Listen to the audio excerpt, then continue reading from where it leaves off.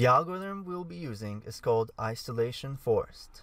It relies on the observation that isolating an anomaly is much easier than isolating a normal point.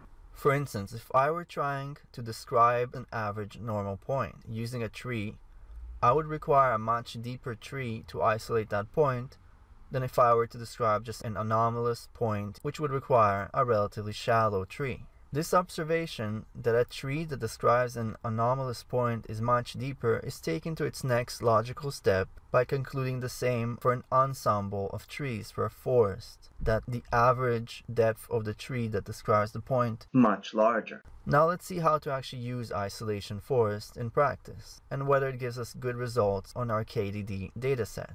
Isolation force is available from the scikit-learn library. So I'm going to take my data and I'm going to split it into a training set, into a validation set, and a testing set. The validation set is used to tune parameters, which we'll be doing for isolation force, to determine how sensitive it will be to anomalies. As a reminder, our data looks like so. There's a duration of the communication between two devices, the type of protocol, which is TCP or HTTP, and so on. In this case, already converted to numerical form, and then some other information and a label, whether this is normal traffic or an attack. I go ahead and create an instance of isolation force with default parameters, and then I fit it to my training set, to the X. Notice there is no Y being fed in. Because this is an unsupervised model, you do not need to give it labels. We will only be using the labels to get a sense of how well it's performing. Once we have our force, we can give scores to the validation set. Each point is given a score, which represents how complex it is to describe it, how deep the trees must be to isolate that point.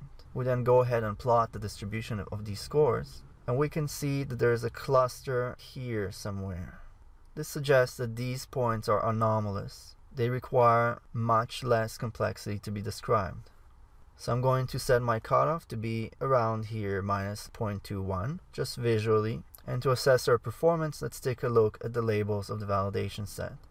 So these are normal labels, and the rest are all types of attacks. Now I'm going to look at only the things which are considered anomalous by my algorithm, and I will see that indeed it will only pick out attacks, and a large portion of them. In total, there's about 700 attacks out of 93,000 or so total traffic, and it picked out about 600, which is pretty amazing, especially considering it was not fed any labels. We can also assess the score in terms of the area under the curve of the ROC, and it's pretty darn good, 99.9%. Now I'm going to do the same thing for the test set. I'm going to give scores, and I will assess myself what kind of things it picks out.